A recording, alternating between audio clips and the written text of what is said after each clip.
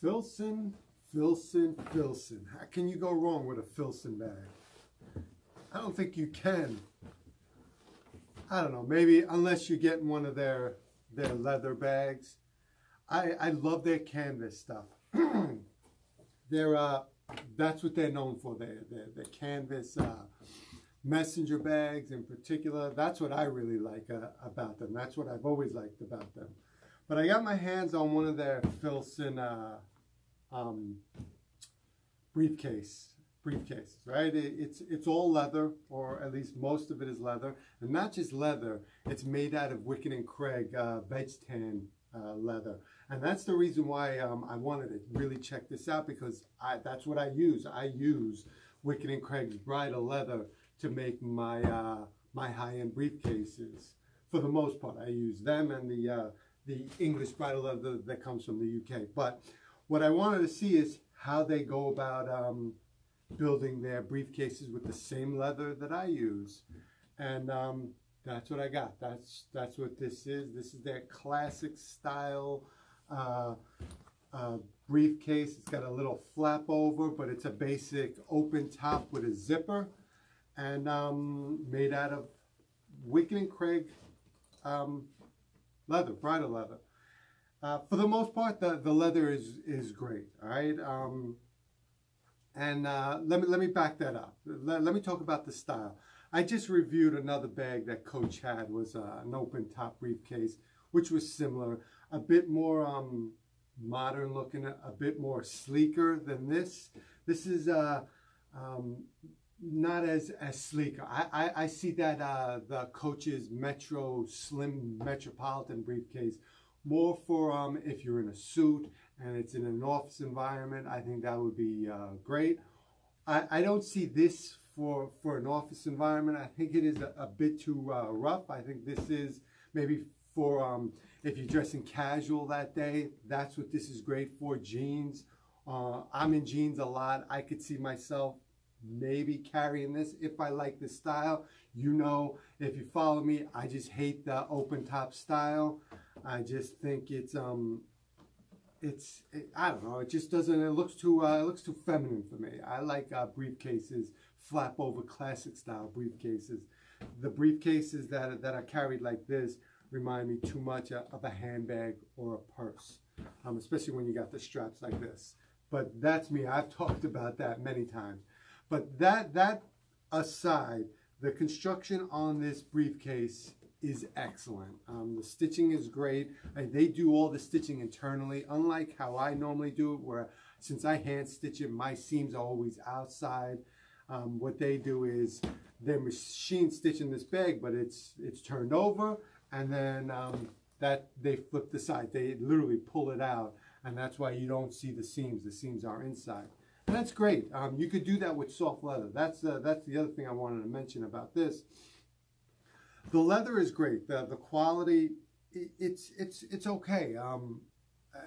It's veg tan leather. It's not perfect. It's not like you know, some of these other. It's not like Coach's calf leather that was pretty much perfect. This stuff will patina and age really nicely. So if you have a briefcase like this made of this veg tan leather, just like this is the same leather, just in black, and this is what, brown.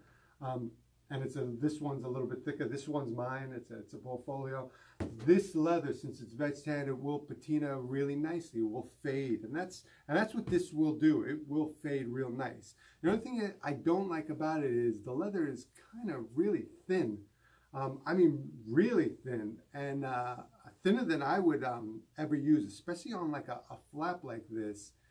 I know it saves in weight and it keeps the briefcase light, but still, I think it's as thin as you can thin out a piece of leather.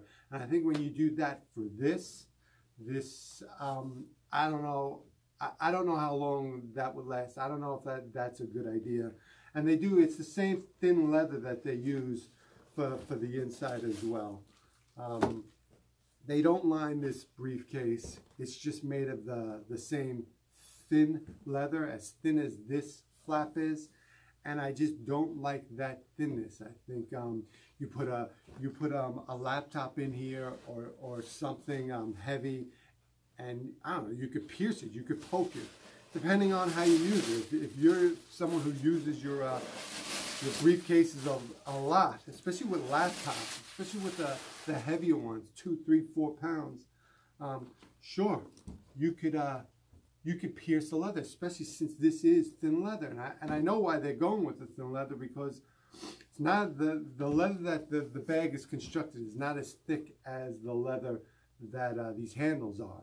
Normally, that's how thick I would make my thin briefcases, with this thickness of leather, like this. This is made with maybe slightly thinner than the handles, and it keeps itself pretty good. You can see it's flap. I mean, it's lined as well, but you could see it's flap. It's sturdy. It's stable. It's not all flimsy. This flap is light, and you could see it's just flimsy. I think flimsy tends to break or to even rip and tear. This stuff will tear easier than canvas. I would say if you're going to go with a briefcase like this, go with the briefcases that are all canvas. Those will probably last longer than the leather, if you ask me, than this thinner leather. So yeah, I would go with the all canvas, and it'll probably be cheaper. I forgot how much this is going for. I think $600-700, I think. The price, yeah, it's not that bad. It's good quality leather. If you're not going to beat it up, yes, I think it's fine. The thinness, it's light. It's got the flap over. I think that's like their signature, which is cool. I like that. It's got the long handle so you can carry it. If you like to carry it, your bags like this, metal parts. It's nice. It's not like that Coach bag that I reviewed that had the cheap metal parts. It's good. The zipper, it's a nice, stable, thicker zipper, thicker than that Coach bag. It's lined with thicker leather on the edges. It's built nice. The inside, they have these flaps that are made out of canvas. I don't know. I've done that a couple of times on some of my briefcases. I've never really liked the mixing of this thick canvas and leather. I mean, the canvas that they use is thicker than the leather. So thicker than the leather that this is all constructed with. So I don't know. That's my thing. I think they went on too thinness of a leather. And I know they're trying to keep it light and flexible, but I think it's just too thin. I know to build a briefcase like this, especially with the edges turning in, if you went with thicker leather, you just wouldn't be able to turn these edges in. You'd have to sew them on the outside, and then that becomes a whole new thing, probably bring up the price because it'd be hard to stitch. So so I understand why they went with a thinner leather, but I don't know. I would go with all canvas. That's my opinion. That's great. Here they have a shoulder strap that's all leather, nice thick leather, the same thick leather that's bridle leather that's on the handle. So that I really like. They have some, I guess like some synthetic padding on the shoulder strap. I don't know about that. I just would have put 2 pieces of leather. That's how I do it. I put 2 pieces of thick leather just to keep it all leather. But unlike that Coach briefcase that I reviewed that had that nylon shoulder strap, at least they have a nice thick shoulder strap that's going to age straps. I think the shoulder strap probably lasts longer than this thin leather, but who knows? Depending on how you use the briefcase. So overall, to summarize, the briefcase, this leather briefcase, I don't like this open top style, this modern style. I think it's more like a handbag. I would personally not wear it messenger style. It just looks too much like a crossbody bag for women. These long handles that are dropped like this, I personally hate these style for a briefcase. It's just too feminine for me. I like mainly flap over or classic style briefcases that are made with thick leather. And I don't care if you have some rough, rugged leather. It's the style. It's not the leather that makes the briefcase. If I was to go with a briefcase like this, I would probably go with the canvas above the leather. I see the leather aging nicely. If you're not going to do some heavy use with it, yes, this is the way to go. The leather is exceptional from Wicket and Craig. So if you're not going to go crazy with the leather, this is the way to go. The price is around $800. It's a bit too expensive for what you get. There's no real lining, just a drop canvas compartment sort of lining. There's not real lining. I don't see this flap. This flap is kind of thin and flimsy. I don't see it lasting on the long run. I would have just made the bag without the flap, but I know this is like a signature style for this style of Filson bag. So overall, you can't go wrong. It's an American company. You use an American leather, and exceptional leather at that. Good hardware, good zipper, good construction. It's machine stitched, but it's still good. I know they back their product, so if something did happen to the bag, I'm sure they would back it.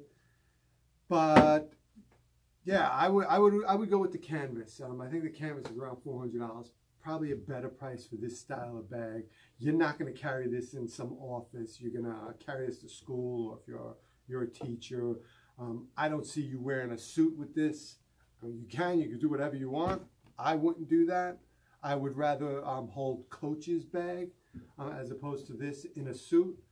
But for this Filson, great briefcase if this is your thing.